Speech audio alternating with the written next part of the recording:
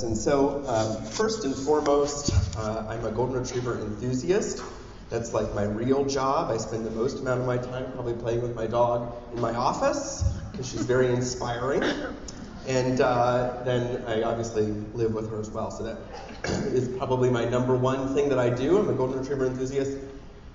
I trained as a veterinarian at Ohio State and then went on and became a cardiologist at North Carolina State University. Got interested in heart disease and the genetics of that, and went on to do my PhD with Dr. Mears in genetics of heart disease.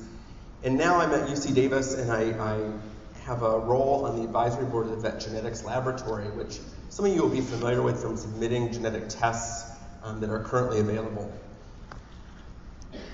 So where is the intersection of genetics and cardiac disease? Well, we can take a look at human medicine and know that nowadays there are more than 1,000 causative mutations that have been described leading to cardiac disease. We're actually really well over this number. I think the key word there is causative. There's about 1,000 that appear to be really causative for disease, and a couple thousand more that actually seem associated with disease. Those are generally in terms of heart muscle disorders or cardiomyopathies, congenital heart disease or birth defects, and then lastly channelopathies, some of the diseases that are indicated in sudden death of people. But where does that come in dogs? And so the genetic influence in dogs is generally seen, at least the first identification of genetic influence, is usually seen with breed specificity. So you guys have all seen indications of genetic disease across your different breeds. And that's where we take off into cardiac diseases. So there's at least a few thousand known inherited diseases in dogs and cats. In cardiac disease, we seem to be a bit further behind. So there are only 4 to 6, depending on what ones you're looking at, mutations that are known to be associated with cardiac disease in the dog, although it seems that these numbers are increasing each year with new studies being funded and new information coming online. So in cardiac genetics, there will be shameless plugs of my dog in here because I just had to put her somewhere and nobody really wants to see her. I try to show her in student lectures and I get in trouble for it all the time. So let's first break down congenital versus acquired disease, because I'm going to talk about a few different heart diseases today, and I want to get this out of the way because I hear this brought up as an argument that something is or isn't genetic all the time. And so congenital disease, meaning present from birth, acquired disease, meaning develops after birth, neither of which actually say whether or not it's genetic. Okay? Genetics can be the driving force for either of these categories. So as we move forward, I'm going to use the term inherited heart disease for cardiac diseases that have some evidence that they're passed on in families. So what are the types of inherited heart disease in dogs that you guys care about? Congenital disease is a huge category, the first of which is subaortic stenosis, my main area of interest, patent ductus arteriosus, pulmonic stenosis, tricuspid valve dysplasia. These are usually types of diseases that are involved in the kind of formation of heart valves and structure. And so these would be termed congenital heart diseases. And generally, we can see evidence of each of these being inherited in some of the different dog breeds. We're going to go into a couple of those in a bit. Acquired disease, these are the cardiomyopathies or heart muscle disorders that generally come on with age.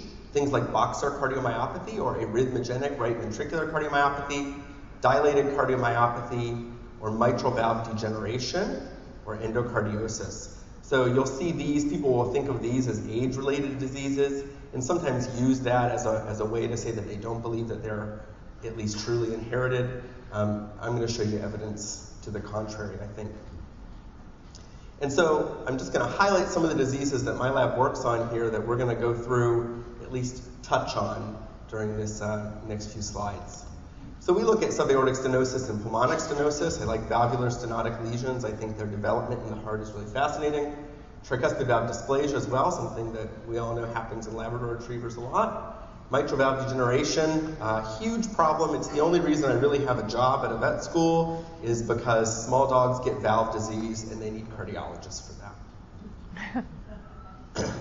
So subvalvular aortic stenosis. This was the bulk of my PhD research and what my lab really continues to focus on. I think it's a really fascinating disease process and really devastating at times. It's the second most common reported congenital heart disease in dogs, depending on what you read. Now, if you look at our caseload at UC Davis, it's actually the most common, but some of the data was really based on pathology reports and things of that nature. So the really mild cases of subaortic stenosis may have been missed when we go back and look at the data there. It's characterized by a subvalvular ridge of tissue beneath the aortic valve that really limits blood flow. And it's most common in large breed dogs, Newfoundlands, Rottweilers, Golden Retrievers. Lots and lots of dog breeds get it, and we're going to talk a little bit about some of those.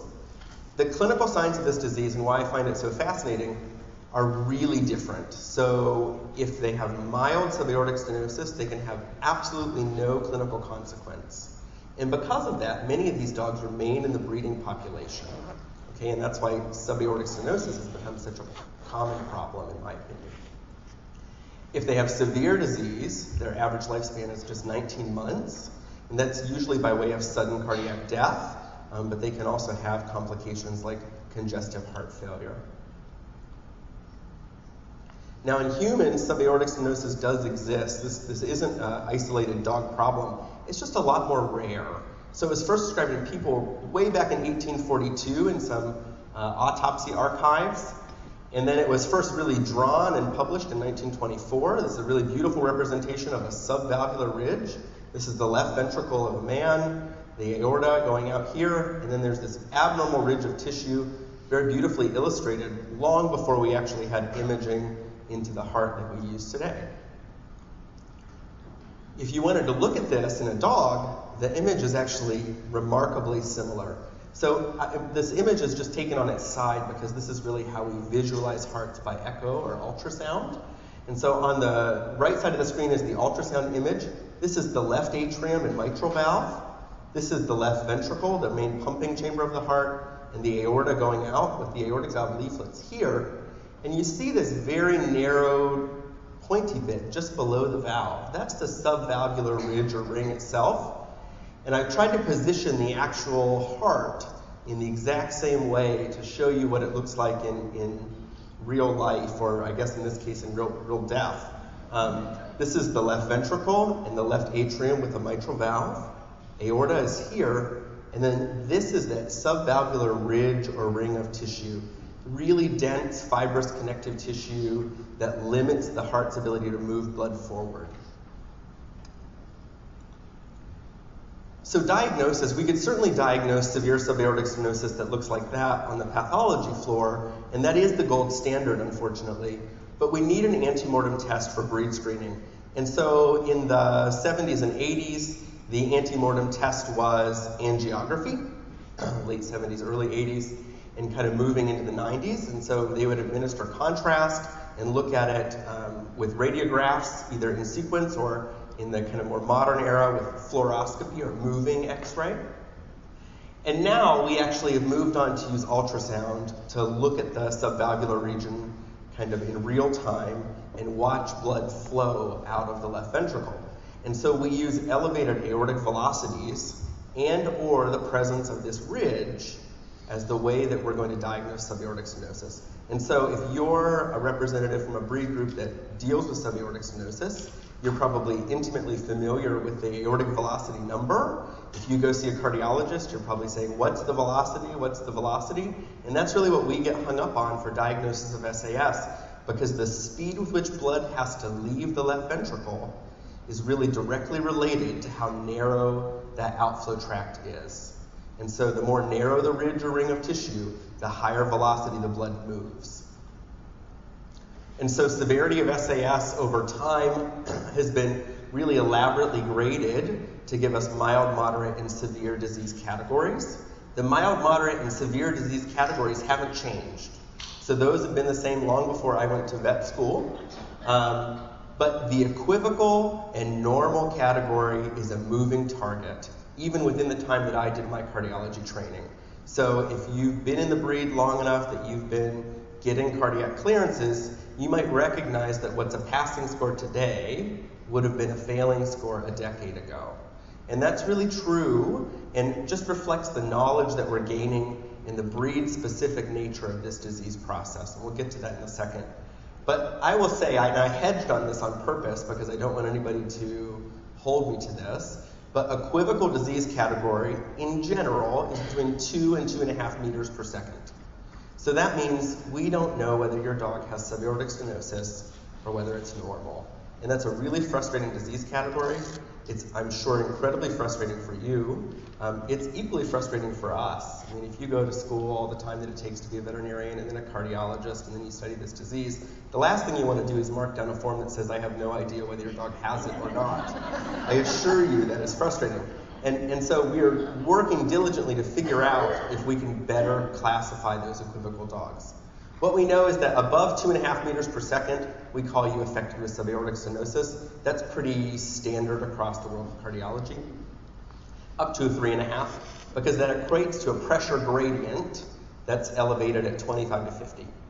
Moderate subaortic stenosis, we say 3.5 to 4.5 meters per second.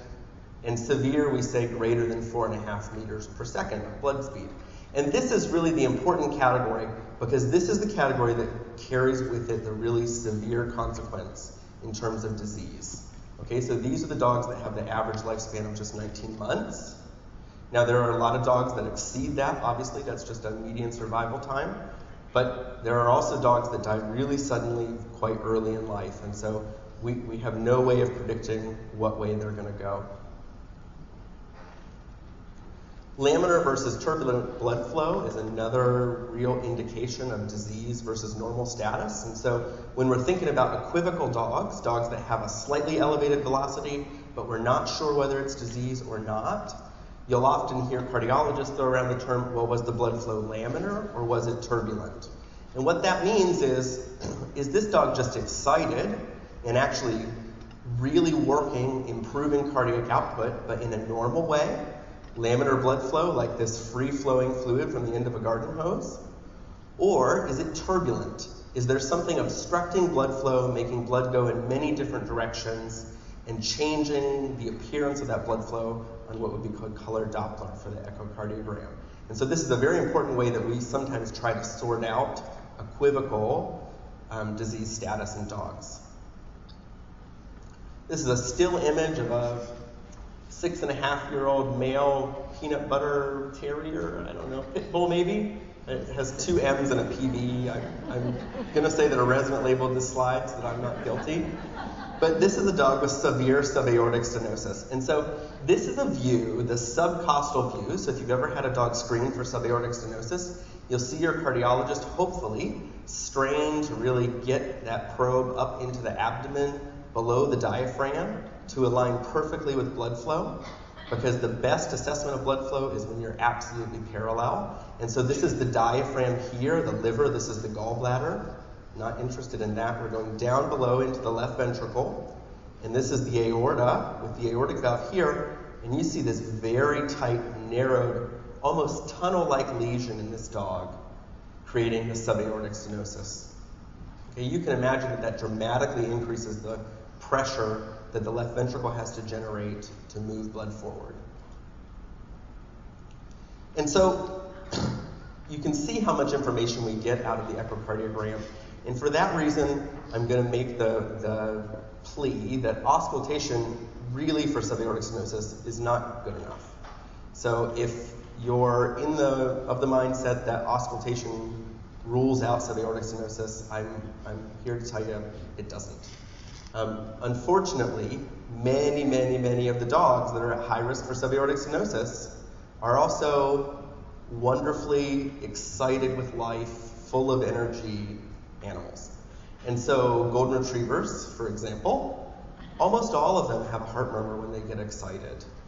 Okay? When I started training for cardiology or vet school, there was a cardiologist at Ohio State that would take golden retrievers in and listen to them, and then she'd run them down the hallway and she'd listen to them again, and she would send golden retriever breeders home crying by the truckloads because they all had heart murmurs. And I actually remember I used to volunteer at a kennel, and that's where I really found my love for golden retrievers. I remember riding home from Ohio State before I ever went to vet school and hearing, that doctor just hears things. She's making things up because she says every dog has a heart murmur. Well, she's not making things up. They all do have a heart murmur, almost.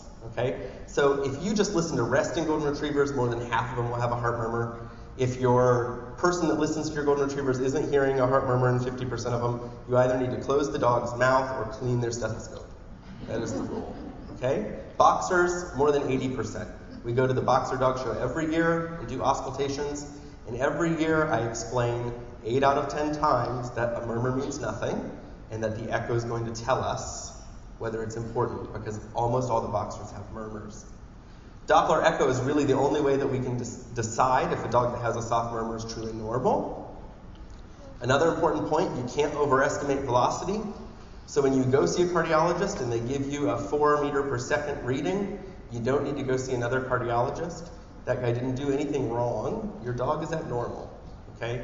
And that's really hard to hear, and might not be the rule when we're talking about excited, equivocal dogs, but when we're talking about clearly affected dogs, there's nothing that you can do on your ultrasound probe to overestimate velocity. Now, you can really underestimate it. So if you do a bad job with alignment, or you're not really taking the appropriate view for your aortic velocity, you can really underestimate it. And so a lot of dogs will clear with a sloppy screening that would fail with a more diligent screening. I would say an abnormal result in any dog at rest should be taken really seriously with this disease. And lastly, one more time, unfortunately, clear by auscultation alone in breeds at risk for subaortic stenosis just doesn't mean much to me. So what is a normal aortic velocity? Well, that's a really great question, and it matters from a lot of standpoints.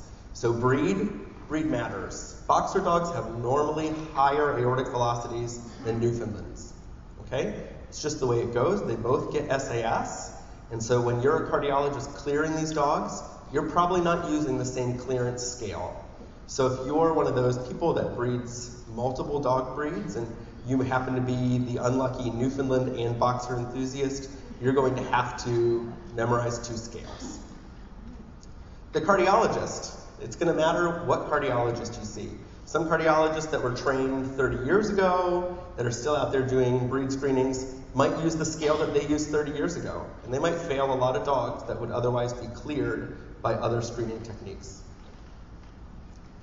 Demeanor, how excited is your dog? That's really going to matter, okay? Lots of young, excited dogs, especially screened at dog shows, get put up on a table and get a quick examination. Those dogs are sympathetically driven. They're excited and ready to go, and that's going to improve their cardiac output, okay? So their velocity is going to be higher. If they measure normal at a dog show, that's great. They're very normal. They'll always be normal. But if they measure abnormal and just slightly abnormal, those are dogs that I actually would retest in a different environment. And you probably won't do yourself any favors by going into your new cardiologist that's going to do your retest and pretending like this never happened. So if you just sneak in and try not to tell them that your dog maybe failed before, they're not going to go out of their way to make it this soothing, calm environment, light the incense and start the massage that they need to do to really get a good estimate of aortic velocity. So really, I would encourage you, if you have an equivocal dog, that you go to see a cardiologist with an upfront request to try and make it as calm as possible. And last, the decade. I think things have changed in subaortic stenosis screening a lot over time, and they're changing even more as we move forward. Now the problem is, as a group of cardiologists, we are not moving forward very quickly. We are lagging behind because it requires all of us to get in a room and agree on something, which you can imagine is really, really challenging.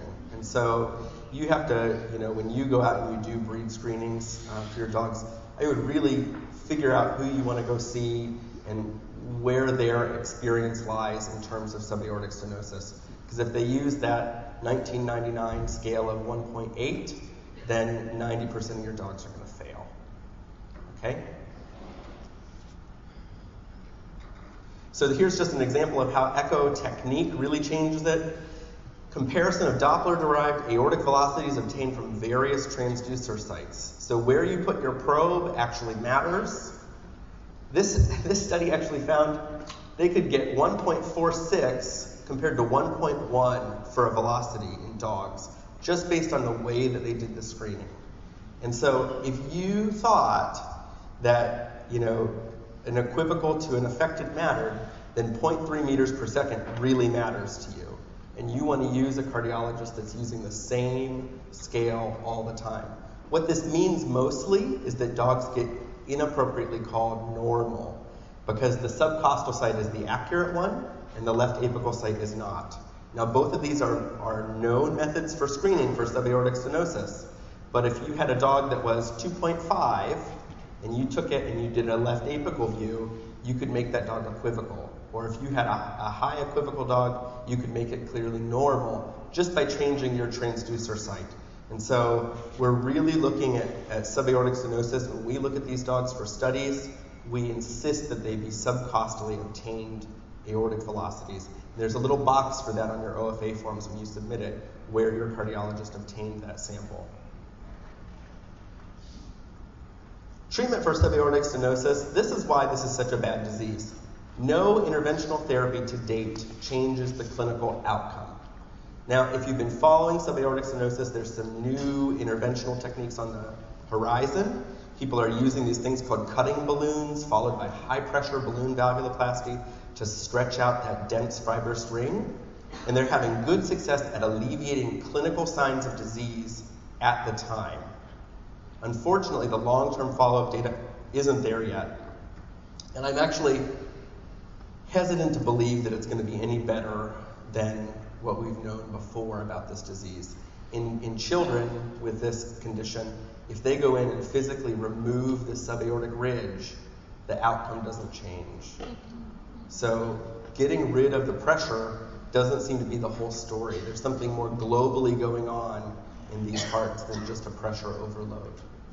Syncope, sudden death, and congestive heart failure are the three things that we worry about and we watch for. But what we'd really like to be able to do is prevent these dogs from being produced in the first place. From a genetic background study standpoint, in 1976, Dr. Patterson really pioneered the way in Newfoundland dogs and showed this to be an autosomal dominant disease with what he called incomplete penetrance, meaning not everybody got it that he expected to get the disease, or potentially polygenic and more complex than he thought. We've shown that it's familial in golden retrievers and Rottweilers, and I'll show you some data in Newfoundlands coming up, and we know it's really rare in people. This is a Newfoundland pedigree. I just want to show you how incredibly easy it is for this disease to be propagated along disease lines. And so what you can see are the boxes that are shaded with the lines. Those are dogs that are in the equivocal category. Okay? Those that are black are clearly affected by Doppler scale.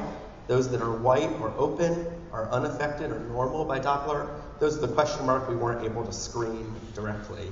And so what you can see here is that it would appear that one equivocal dog, a dog that had not a very severe aortic velocity at all, propagated a whole lot of progeny with severe subaortic stenosis, one of which even resulted in sudden death in a young puppy.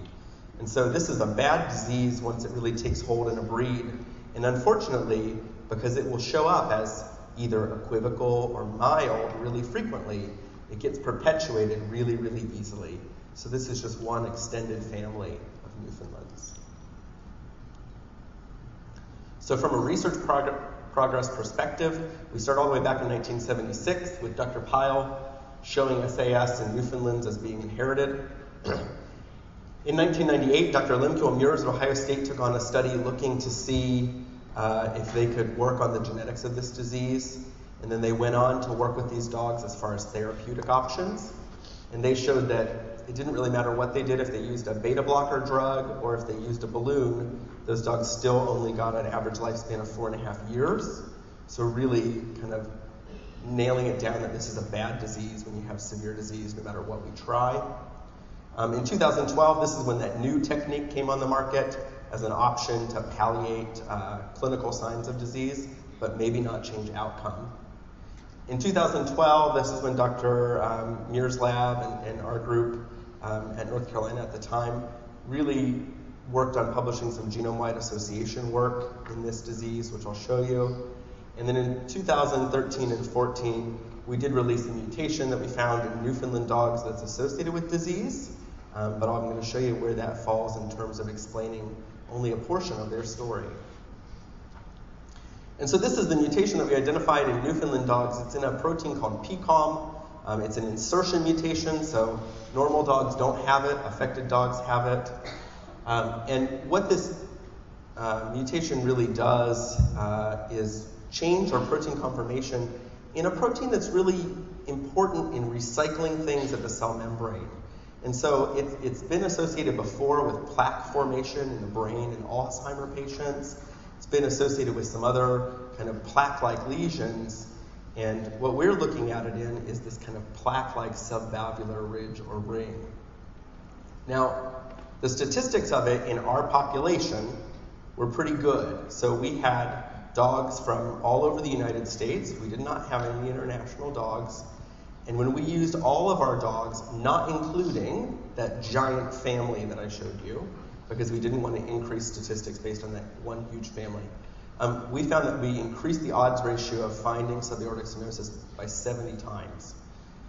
That was pretty good, but when you really get down to the nitty-gritty of the mutation, what you see is that there are a couple problem areas. And that is that normal dogs occasionally show up with the genotype, okay? And that dogs that are affected by subaortic stenosis occasionally don't have the genotype. It's pretty infrequent in this population, but it left room for us to think that there's at least something else going on here, something else involved in the development of subaortic stenosis, at least in Newfoundlands, that we really need to look at. Now, when we look at PCOM and its role in how the subaortic stenosis develops, we look at the outflow tract in developing, these are frog embryos, so not really my area of expertise in terms of clinical evaluation, but this is the developmental outflow tract, what would be the aorta in frog, essentially. And if you look, what normal looks like is developing this nice open area here that's going to become a tube. And when you inhibit this protein partially, you end up with collapse of that region where the outflow tract should develop. So there's something going on with cardiac morphogenesis and the development of the outflow tract in terms of this gene. So where are we now? Well, we've looked at a lot of breeds of subaortic stenosis. Golden retrievers, we've identified a chromosomal region of interest based on genome-wide association study, much of the same thing that Dr. Simpson just showed you guys. And we're in the process of working on whole genome sequencing.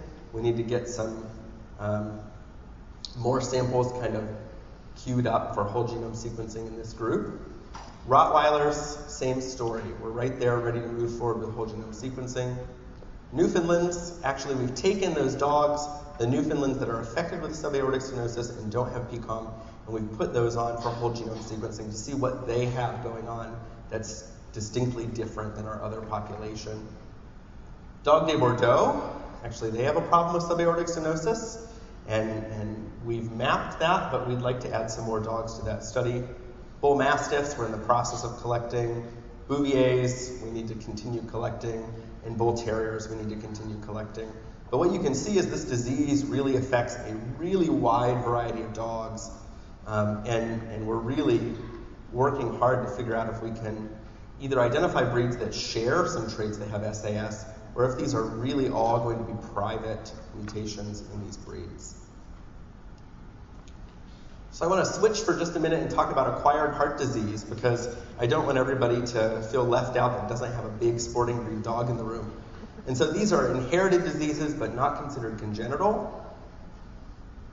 Myxomatous mitral valve degeneration, or MMVD as it's abbreviated in the literature, also known as mitral valve endocardiosis, also sometimes just shortened to mitral valve degeneration, has a similar human counterpart called mitral valve prolapse, but not exactly the same.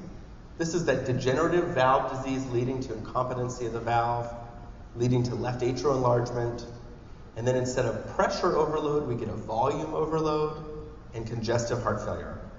So if you are a Cavalier King Charles Spaniel enthusiast, you know all about this disease. In that breed, there are more affected dogs than normal dogs. I actually started out with the desire to study this disease in Cavaliers, and I've almost given up because it's been, I think, 6 or 7 years that I've been trying to collect samples, and I have 3 normal dogs. 3. And I've collected, I think, 400 affected dogs.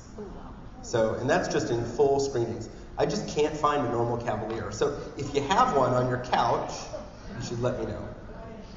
What age? Yes, exactly, that's the question.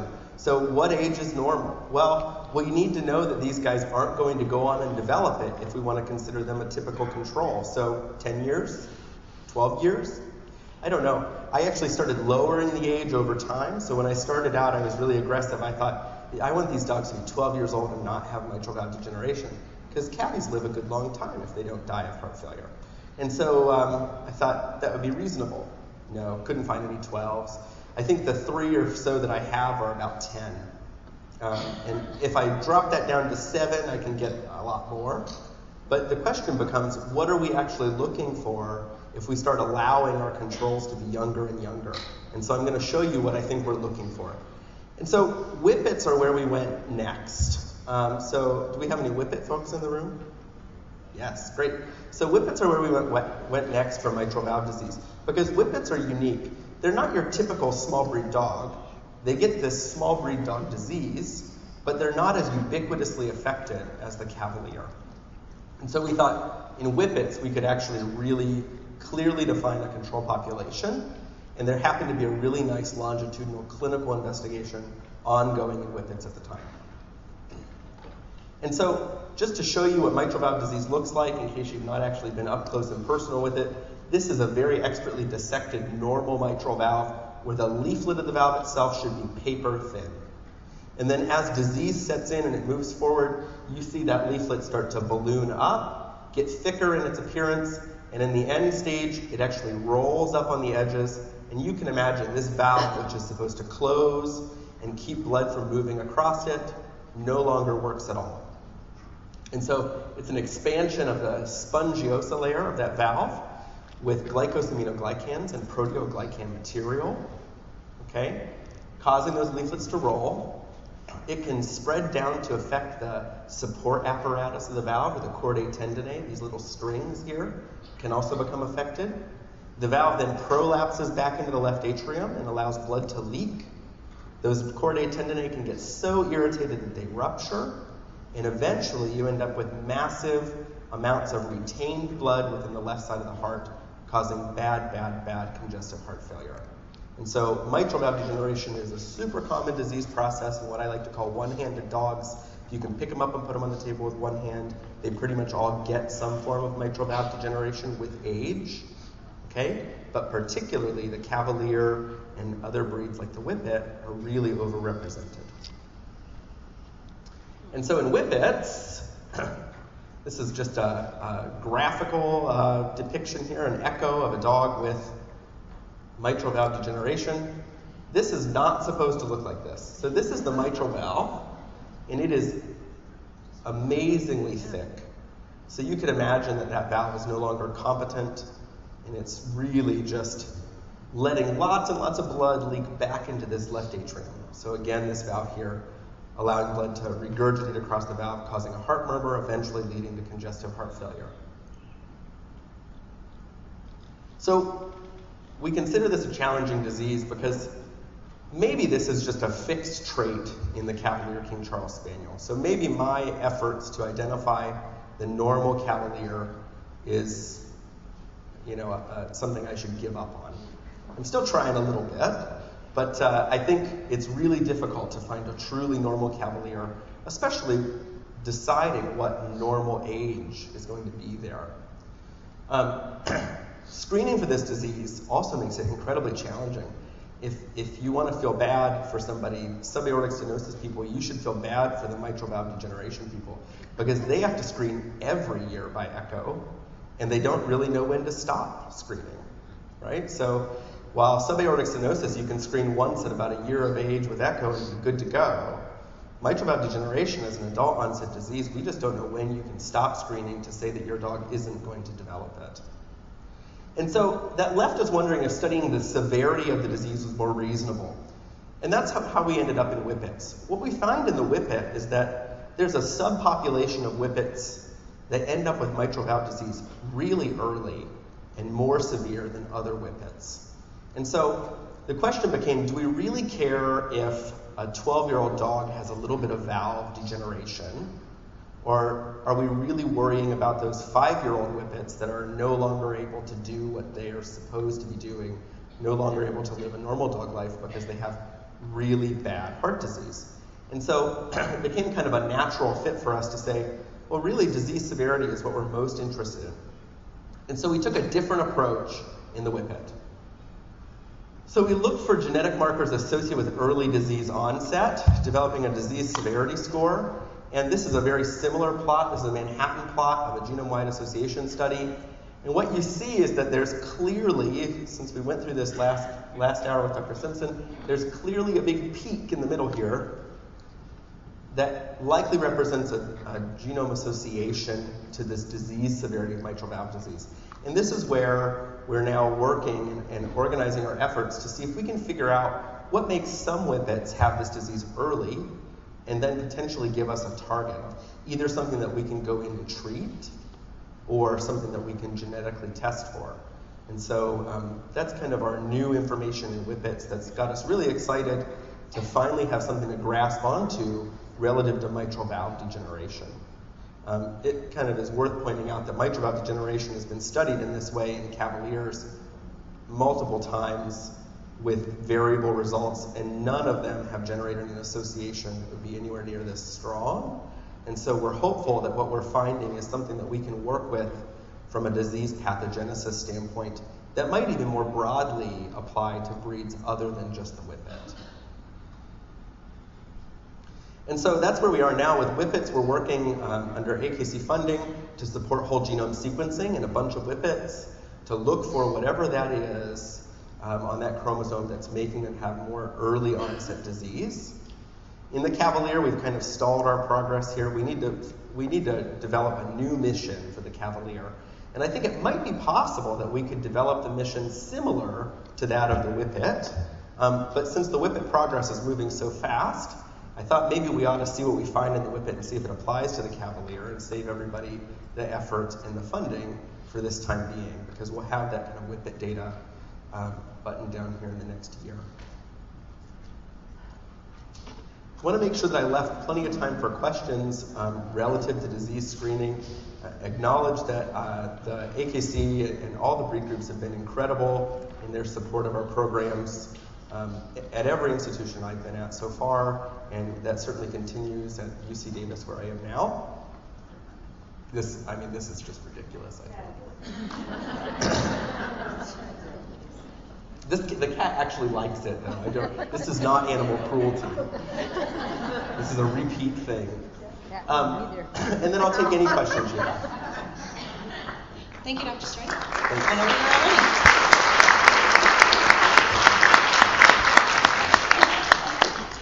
I just want to have a comment more than a question. And that is, I absolutely loved it that you came out and said auscultation is not enough. Because in my breed, which is German Short-haired Pointers, we keep getting feedback from our membership that when they take their puppies in to be screened, and this is a chick requirement for us, that the cardiologists all tell them, oh yes, we can hear a murmur, and if we don't think it's serious, it'll be okay, we'll pass you, but you don't need an ultrasound. Yeah. And we have struggled with this because we don't feel we can get the support of the cardiology community.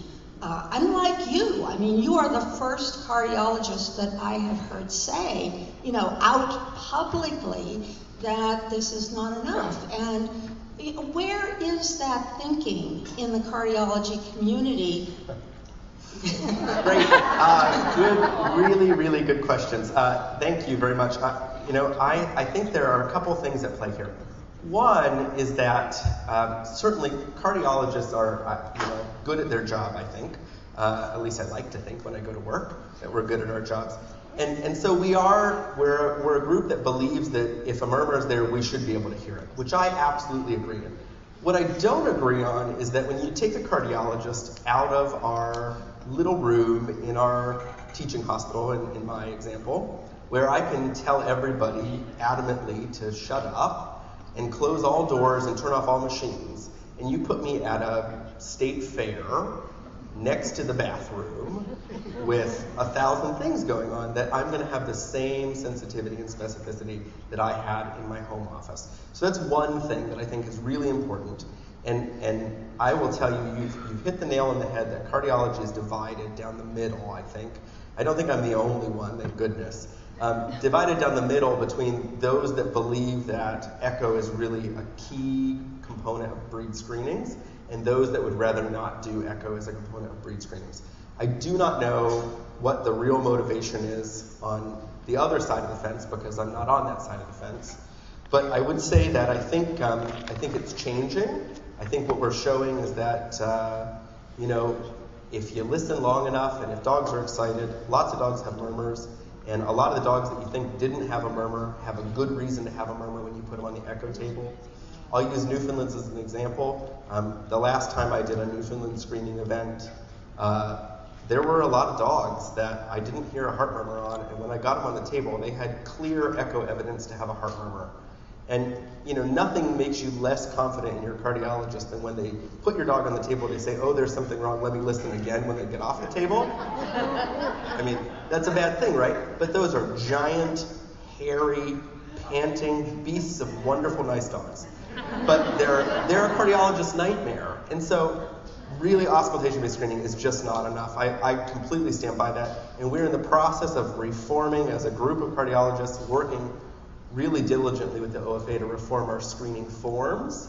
And I think the reform of screening practices is going to go along with that. One of my favorite cardiologists says, I get asked to do so many breed screening clinics these days. It's incredible. And I said, well, why do you think that is? He says, it's because I'm old and I can't hear anymore. And so it all comes down to what you actually want to find as well. So.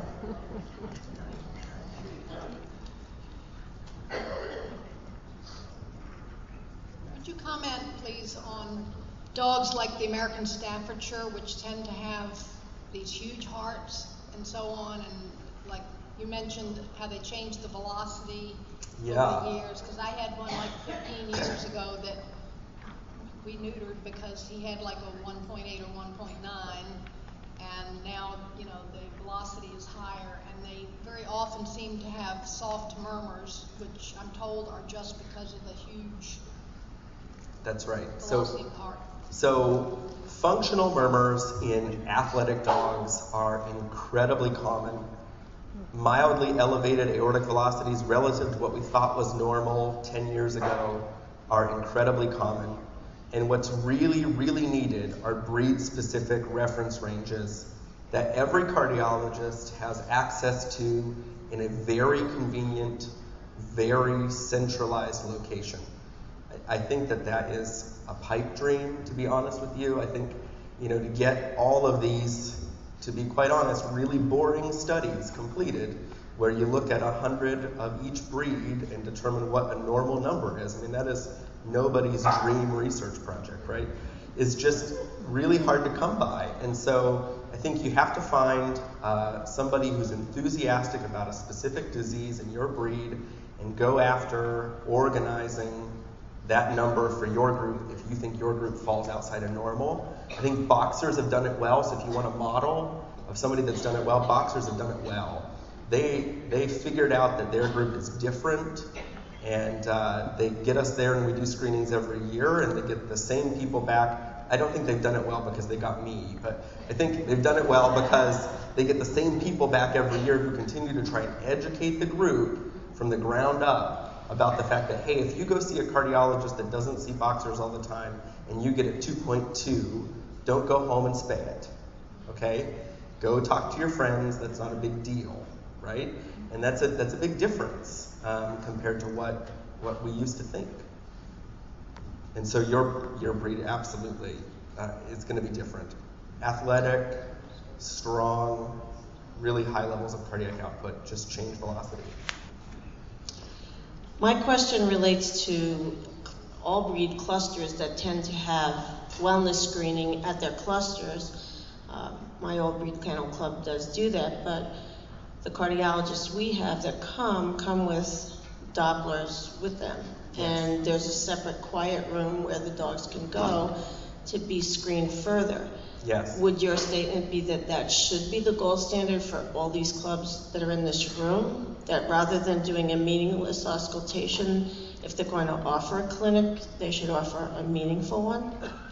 Yeah, I think that's a great question. I think auscultation-only clinics have a place in that they're easily accessible and they can get a lot of dogs looked at really, really fast. And you know, you're not going to inappropriately classify a ton of dogs with auscultation only, but certainly Doppler-based clinics are a huge step up. And I think more and more breed groups that have problems that require congenital heart screenings are figuring that out and bringing people out that bring an echo machine with them.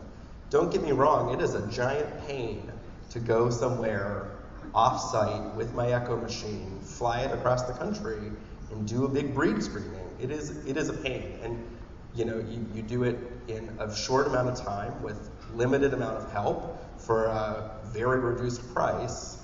And so I understand that there are a lot of people who resist offering that service, one, and groups that resist organizing that service. But I do think it's where we're going if you want to truly say that you're working on eliminating something like subaortic stenosis. And certainly other diseases. I mean, don't even go into the other diseases. They're even worse, right? Dilated cardiomyopathy, mitral valve, stenosis, tricuspid valve dysplasia. There's no chance of screening those without an echo. Yeah, I'm a general practitioner. What I tell my people is that you don't test to pass. You're testing to try to find out if you have a problem. And that really, I think, is the thing that underlines many of the problems that breed clubs have, is that individuals within the club are working their ass off trying to pass. Right. Whether you're taking x-rays of elbows or hips, or listening to hearts or looking at eyes. You know, you really don't want to pass at the expense of perpetuating the problem. Yeah, absolutely. It is absolutely a paradigm shift that we have to deal with and figure out how to get the information out there so that people do it right. I would say the other last comment I want to make, I just thought about, is when we're talking about subaortic stenosis and aortic velocities, there is, if you get called normal by your cardiologist, there's no better than that. Okay, so don't even try to be the person that says, I got a 1.9, I'm better than your 1.95, or I got a 1.7 and I want to breed to a 1.5 because my puppies are going to be 1.6. It does not work that way. And people celebrate those scores like crazy. I mean, I think this year at the Boxer Show we gave away a 1.65 or something, and I could have charged triple for that number.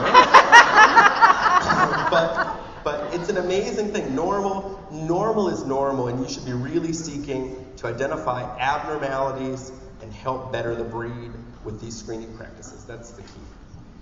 Thank you so much, Dr. Stern. Thanks.